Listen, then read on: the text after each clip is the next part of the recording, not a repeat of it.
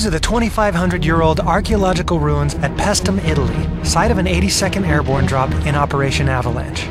While the Allies are coming from the sky, the Axis is coming from here. This gun emplacement guards a crossroads. As the enemy moves out, battle lines can form anywhere, so enemy positions are different every time. No matter what you do in Avalanche, sooner or later you're going to have to fight this fight. How you do it is up to you. Players who drop with the Springfield might favor a raised aqueduct which affords a sightline over the road below.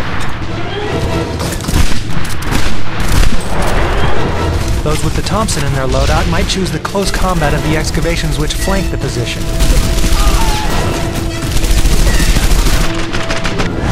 Got a rifle? You can sneak through the ruins while your allies attack from the front.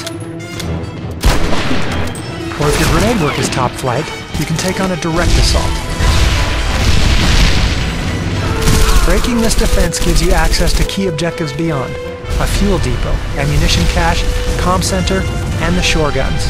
Each one of those is another fight, and every victory will be unique to you. Get ready to get airborne.